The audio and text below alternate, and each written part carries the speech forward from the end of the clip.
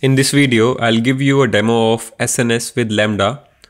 Just to give intro about simple notification service, it is a managed service that provides message delivery from publisher to subscribers. So it is based on pub-sub model. So against one topic, you can have multiple subscribers.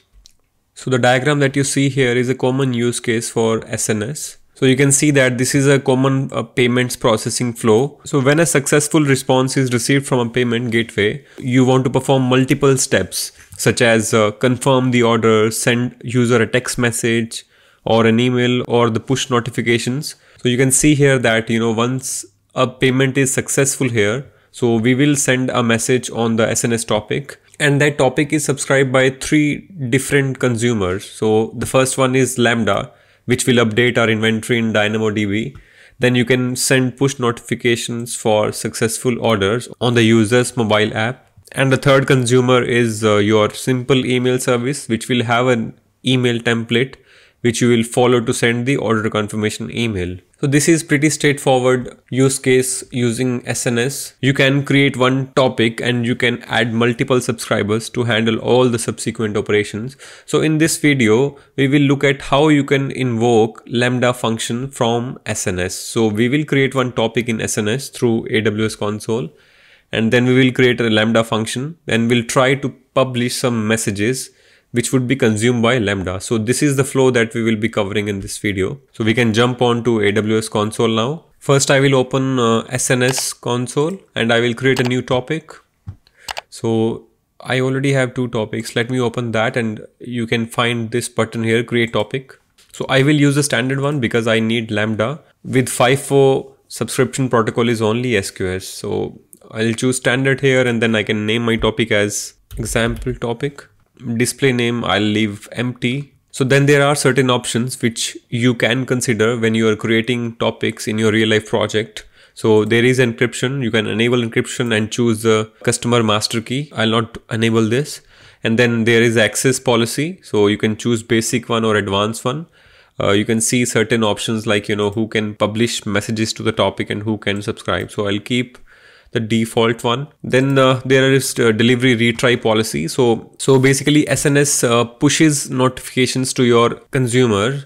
So let's say that our SNS is trying to send the message to Lambda, and somehow our Lambda is throttled. So in that case, Lambda is not able to receive the message from SNS. So in that case, how many retries do you want to do? What is the delay between the retries, the minimum delay, maximum delay? So this is the delivery retry policy. So you can configure that as per your needs. The next is delivery status logging. So in case you want to enable logging the successful delivery of the messages to these services. Then at the last is tags. So I'll just create the topic. To create the subscription, you first need the service which will listen to this topic. What I'll do is I'll create a Lambda function now. I would be using Java as my runtime in the Lambda. So I have already one project in my GitHub. I will clone this project Lambda CDK example, and this uses CDK to deploy Lambda function directly to the AWS. So in case you are not interested in CDK, you can just focus on the code that I will be writing for the Lambda. I'll open my IntelliJ now, wherein I have already cloned the project into a new repo. So you can see here, this is our Lambda SNS example project. You can see we have 2 modules here, functions, which contains the code to our Lambda function, and then is infra, which will help us deploy our Lambda function directly from our local. If I go inside this SRC, you can see that we have this hello Lambda. And I'll just update this function. So if I go to the POM of my functions module, you'll see that we have only 2 dependencies here. One is JUnit and second is AWS Lambda Java core.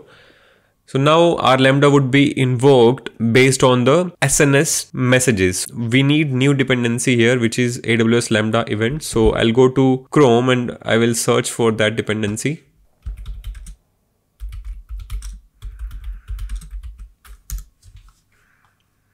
Yeah, this is the page. So I'll copy the latest version. I'll just go back to my IntelliJ and paste it here.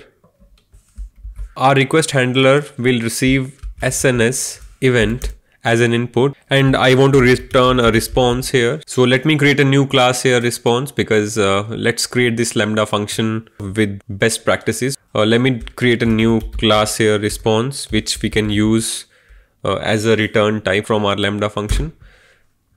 So yeah, this is my class. So I've created two fields here in response. One is message and other one is HTTP code. And to generate the boilerplate code, I will use Lombok here. So I can copy Lombok dependency from Maven Central also. I'll go to POM and paste it here. I will use @data and builder here. So now I'll go to my Lambda. I'll just import this class which I created. First thing that we need to do is process the SNS event. So I will change the name here. You can call event.getRecord. So this will return you a list of event records, and then you can call for each here. What I'll do is I will just print the messages that we are getting in our records. So what I can do here is I can call v.getSNS.getMessage, and I will just print this. And I can just use log4j annotation from Lombok. I'll call log.info here. Message received from SNS. So this is it, guys. This is a very basic example. You can get the message from SNS. There is something else called message attribute. You use message attributes a lot. In the similar way, when you call event.getRecords, and then for each record you get message attributes also. You call getSNS.getMessage attributes. So this is basically a map which you get. Yeah, but we won't use it. We want to keep it simple. Yeah, this is it. Return a response object with the necessary details. So what I can do here is I can call response.builder.http code. So this is successful response. What I can do is I can call http URL connection dot http OK, and then I can call message and I can pass OK, and then I can call build. So ideally in production ready systems, what you do is whatever business logic that you have here, I mean, you are connecting to DB, you are calling some other service, you are processing SQS, SNS, you try to, include this in try catch. And in case of successful, you just return the successful response. Otherwise, you call internal server error. And so this is how you do a production ready Lambda. So you can handle exceptions appropriately here. I'll just add a base exception here. I'm almost done. So what I can do is I can just build. Yeah, so you can see we have this assets directory and function.jar. Now I'll go to infra and I will just call cdk deploy.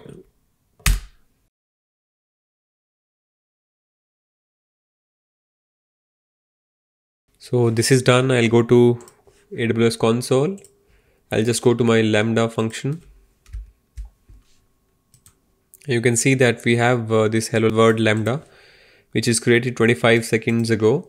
And if I go inside this, you'll see that we don't have any trigger here as of now. We will be adding a subscription here. In my example topic, I will click on create subscription. And in the protocol, you have to select AWS Lambda. And the endpoint that you need to give is the ARN. So I'll just copy the ARN and paste it here. Then here you can see we can have a subscription filter policy if you want to filter the messages, but I'll not cover that in this video.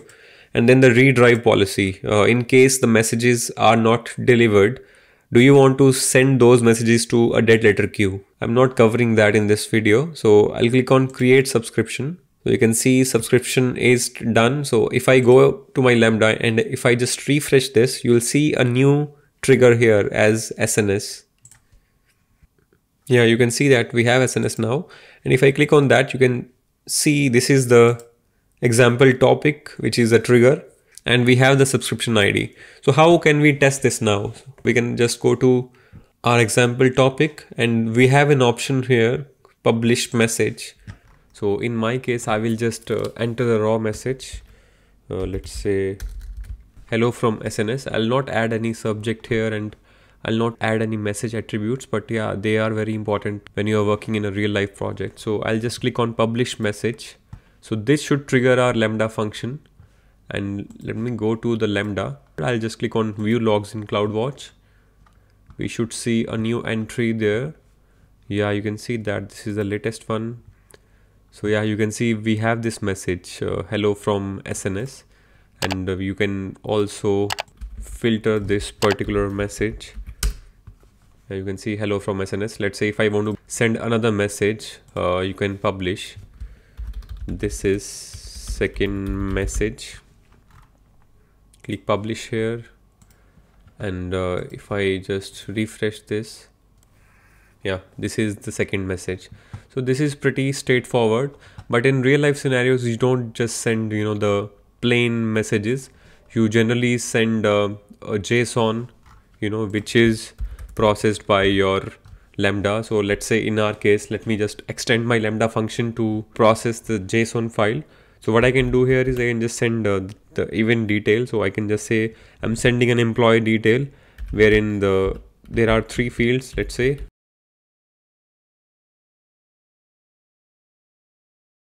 So I would be sending this JSON. To process this JSON, I have to change my Lambda code. What I'll just open my IntelliJ again. So let me just fetch the message from this event. So what I can do here is I can put an if block here.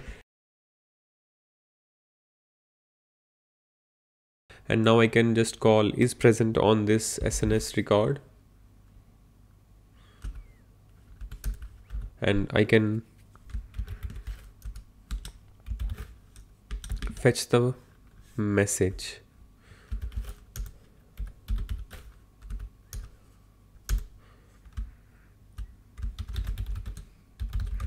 So I'll create a new employee class here. This employee class will have the 3 fields.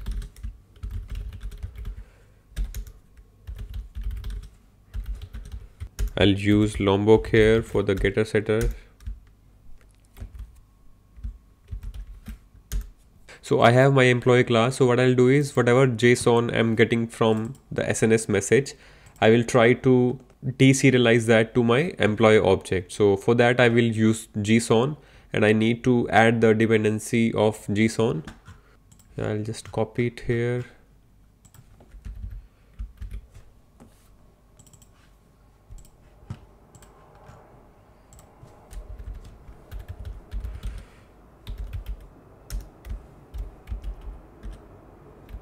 So I will call JSON dot from JSON, and I can pass JSON message and employee dot class.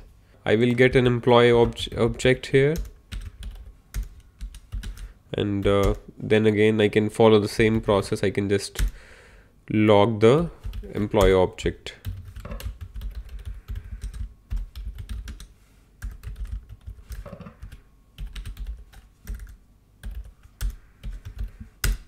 We are good with this, so I will just comment out this line of code. I'm not processing the records again. So I'll just return OK in case everything is fine, then if exception, then internal server error. Let me build it again, and we can then deploy our Lambda function.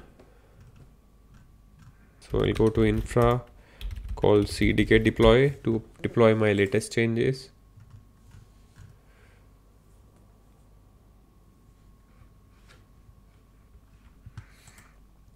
Yeah, I'll just click on publish message, and let's just check how this goes. Yeah, you can see that our employee object is successfully deserialized here. So you can see the employee object here. This is it from this video. So I hope this is clear. I've tried to make this video as short as possible to just convey how we can achieve the SNS and Lambda integration. Do subscribe my channel, and don't forget to clean your AWS resources.